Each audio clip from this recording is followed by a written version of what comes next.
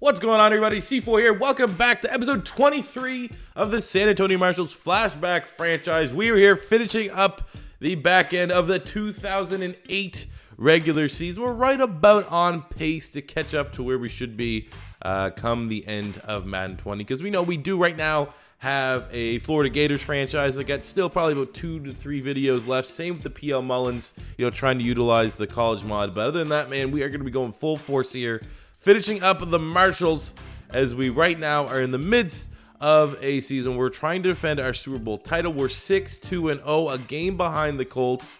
Well, I mean, I guess a loss behind the Colts is what's separating us.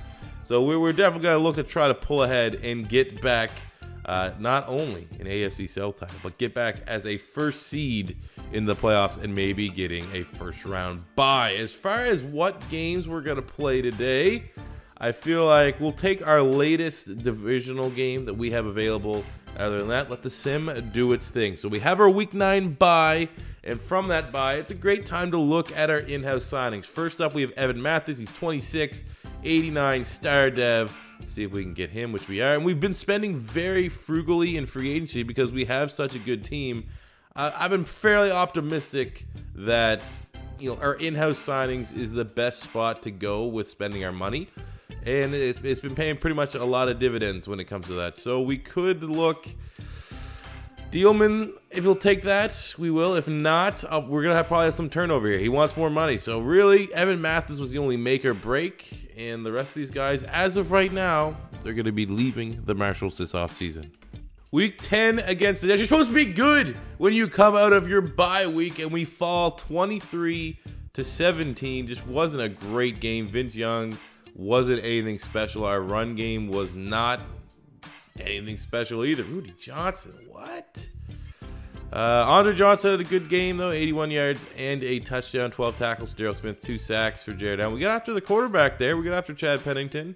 But obviously wasn't enough as we fall to a game that we fully expected to win against the Jets right after the bye. If you're going to bounce back from an ugly loss, it better be against a team like New England where you could get some momentum, beating them by 1 in a classic regular season matchup. 34-33, the Marshals move on. I mean, we see them all the time in the preseason. Vince Young played like dog shit. 295 passing yards, 1 touchdown, 2 interceptions, but the running attack went off. 3 touchdowns, 100 yards for AP. Reggie Bush also chipped in. Andre Johnson had a big game.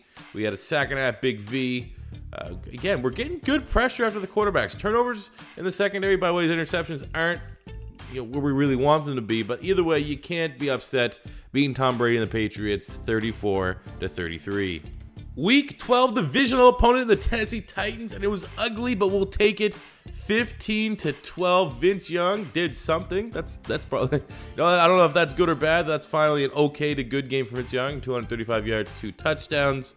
Greg Jennings caught said touchdown. We got 4 sacks combined between Vince Wilfork and Osi Umenyiora. Sack and a half from Mebane. Take that. Sean Taylor gets an interception. I'll take that, man. We'll take that ugly victory within the division as we maintain, or try our best anyway, to maintain pace with the Colts. I think we have the Colts week 14. That's going to be the game we're going to hop into and try. And Imposer will remind them that when I get on the sticks, we're the best team in the AFC South. Who says defense doesn't win championships? Look at that, 7-0. What is 19-01 with a freaking scoreline like that? Vince Young, 234 yards, had the lone touchdown on the day to Andre Johnson. As our defense came up big, Osi Umenyiora, our sacks have been off the chains right now. There's no team in the NFL that's getting better pressure than the San Antonio Marshals. We got a lone touchdown there to Andre Johnson in the 4th quarter. The big-time players make big-time plays. We didn't see a lot of turnovers for Vince Young. It's ugly, back-to-back ugly wins, but we'll take it. Considering the Packers in these flashback rebuilds are super overpowered, and I think they also were a 2-loss team. So that's a big-time victory for the Marshals. Some good momentum. Week 14, we falter to the Detroit Lions 28-21. Tony Romo, oh, that is a painful loss. Former Marshall quarterback Tony Romo had probably his best game he's had since he's left us, as Vince Young did not. 2 turnovers on the day. Our running attack, AP, got 2 rushing touchdowns. He was okay. Reggie Bush, dynamic out the backfield, 63 yards and a receiving touchdown. 2 sacks, Jared Allen. No turnovers. So we got beat by Romo. Oof. Oof.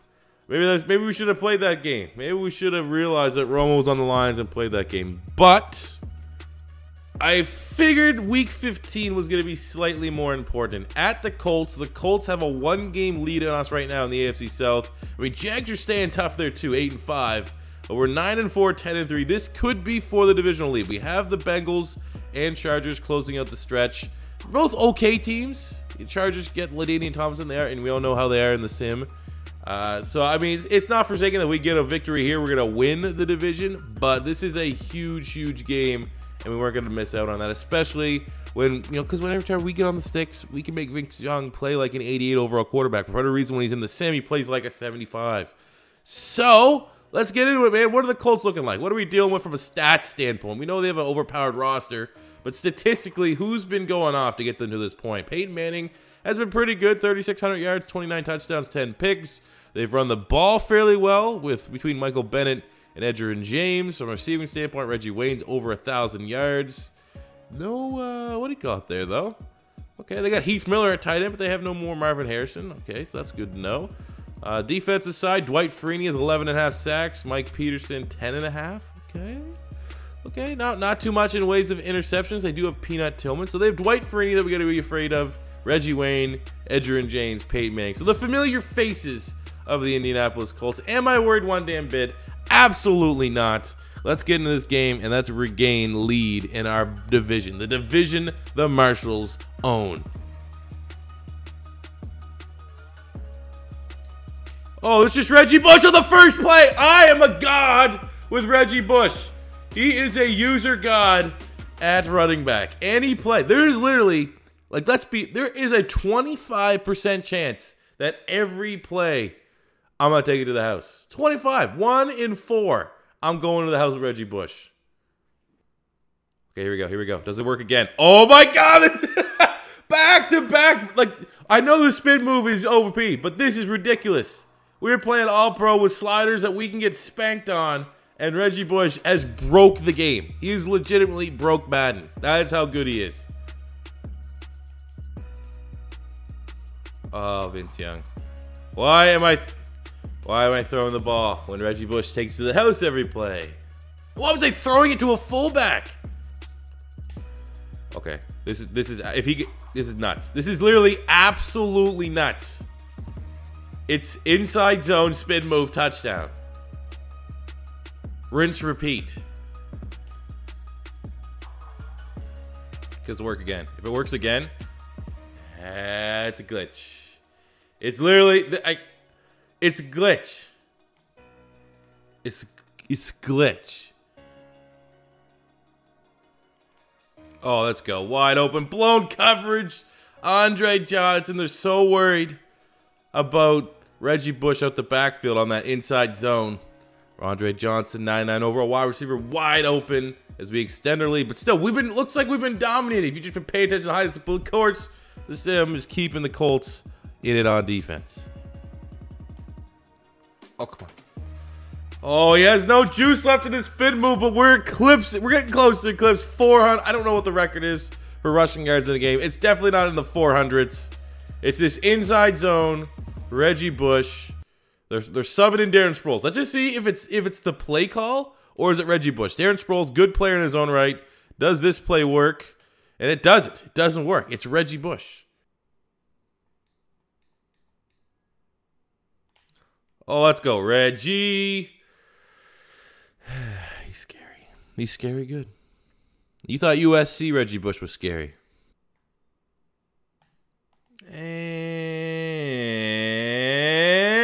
okay, it's Bo Jackson from Tecmo Bowl. Scary. Absolutely. Like, this is what happens when I get on sticks, baby. I get Reggie Bush. I've somehow, some way, made him into the greatest running back that's ever graced the face of the earth.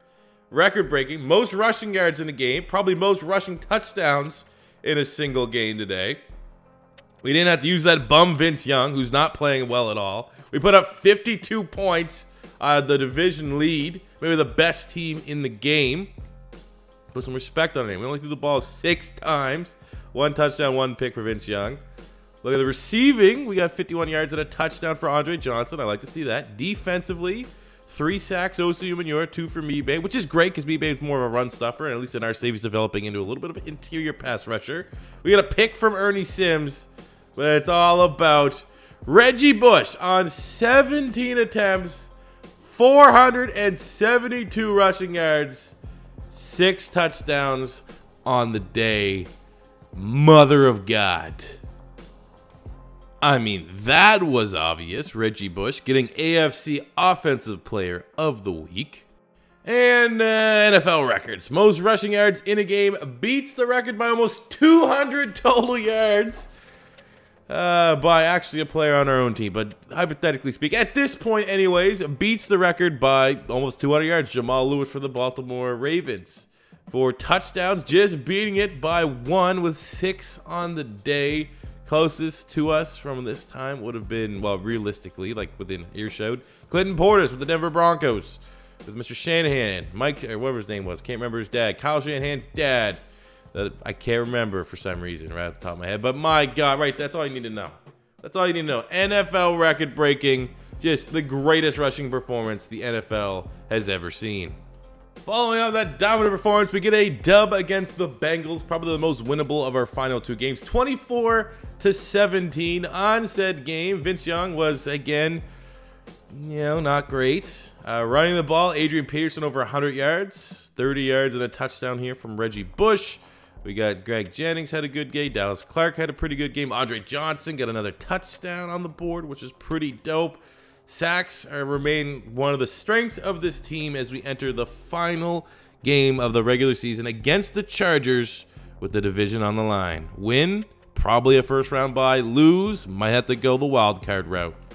And in an utterly dominant performance, 35-7, we knock off the Chargers. Finally, a good game for Vince Young. Get a little bit of momentum before this playoff push. 282 yards, 2 touchdowns, no picks on the day. We got 146 rushing yards, 2 touchdowns from Adrian Peterson, the main man. Reggie Bush chipped in over 100 yards from scrimmage almost, and a receiving touchdown. Clark was okay.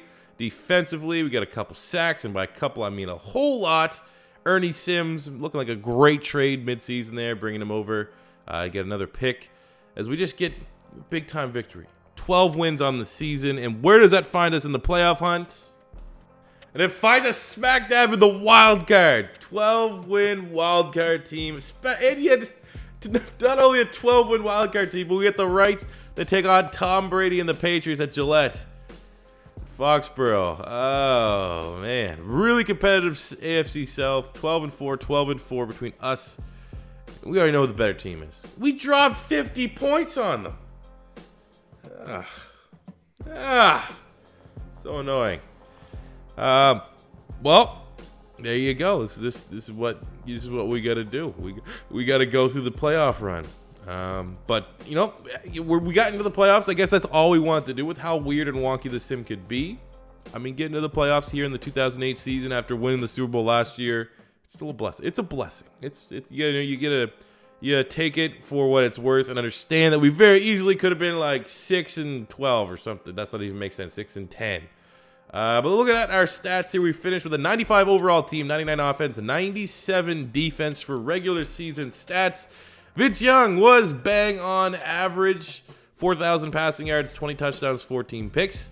What does that mean for the future of for us at the quarterback position? I honestly have no idea at this point. When I play with Vince Young, he's acceptable, but clearly with the sim, we might be able to have to find a better option. I don't know. How hard is it to hand the ball off? Look at that rushing. Freak. That's freaky. Almost 1,400 yards, 20 touchdowns from Adrian Peterson. I was kind of pissed. I was hoping Reggie Bush was going to get over 1,000 as well, but that 18 rushing yards that he had in that final game against the Chargers, really did him in there. But still, almost 970 yards, 16 rushing touchdowns. You throw in the fact that he also chips in with 569 receiving yards and 3 touchdowns, so that gives him, almost 1,500 yards and 19 touchdowns. So just the fact that we got 39 total touchdowns between our 2 running backs. How many total yards? We got like 2,000. like 3,000, 39 touchdowns, 3,000 yards from 2 running backs. It's goddamn historic. Look at the rest of the receivers here. 80 catches, 800 yards, 4 tutties for Greg Jennings. Over 1,000 yards, 8 touchdowns for Andre Johnson. Wes Welker was solid. Dallas Clark was solid. Look at the defense. Daryl Smith led the team with 111 tackles. On the sacks front, we got 13 from Vince Wilfork, 12 from Osi Umenyiora, 12 from Brandon Mebane, 10.5 from Jared Allen. So our front 4 is getting all kinds of pressure. In terms of interceptions, you know, I would expect maybe a little bit higher, but beggars can't be choosers when everyone else statistically across the board has been very good. 2 picks to Asante Samuel, 2 from Sean Taylor, 2 from Sheldon Brown, 2 from Ernie Sims, and a couple singles. Looking at the awards very quickly, MVP went to Tom Brady. Oh, great. Just the guy we get to take on in the wild card round at home. Peyton Manning coming at 2. Adrian Peters from us coming in at number 9. Look at Tony Romo making a name for himself there in Detroit, coming in at number 10 in the MVP race. Coach of the year went to, you know, fake coach, shouldn't exist. AFC Offensive Player of the Year went to Tom Brady. Adrian Peterson coming in at number 5. Reggie Bush at number 9. Defensive Player of the Year went to Ed Hartwell of the Baltimore Ravens. Daryl Smith coming in at 6. Offensive Rookie of the Year went to Steve Slayton of the Pittsburgh Steelers. Get Deshaun Jackson there. Come on. Come on. Where's the Marshalls at? Defensive Rookie of the Year went to Curtis Lofton, with Caleb Campbell coming in at 6. Calais Campbell coming in at 8. I would expect it, you know, a little bit higher stats there, but it is what it is. And we are setting up for the episode 24, which will be out Saturday, I think. We're going to pick up the pace clearly. I'm going to say probably like the week of, Matt. I'm going to figure out a way here so that we can get through. We're going to be in the off season 2009, 10, 11, 12. Like, it's going to be close. We might have to, I'm probably actually going to make it starting after this season. Every episode is going to be a full year. That way there, you know, we can get through, 8, 9 episodes, get caught up just to see where this team, where our franchise is built at. But next episode, which will be either Friday or Saturday, will be the entirety of the playoff run from wild card to hopefully another Super Bowl berth. So hope you guys make sure you tune in for that, for the best damn Madden 19 series that still is going here on YouTube. So thank you guys for watching. As always, your first time stopping by, don't be afraid to hit that subscribe button, smash the like button if you enjoyed. And until next time, it's C4 saying peace out. Money I'm spending, I'm out and I'm shopping. You talking that shit, well you talking the talking. Look at my options, look at me dropping. Ass in the game, like who are you stopping? Not me, not me, not never. Not me, not me, not never.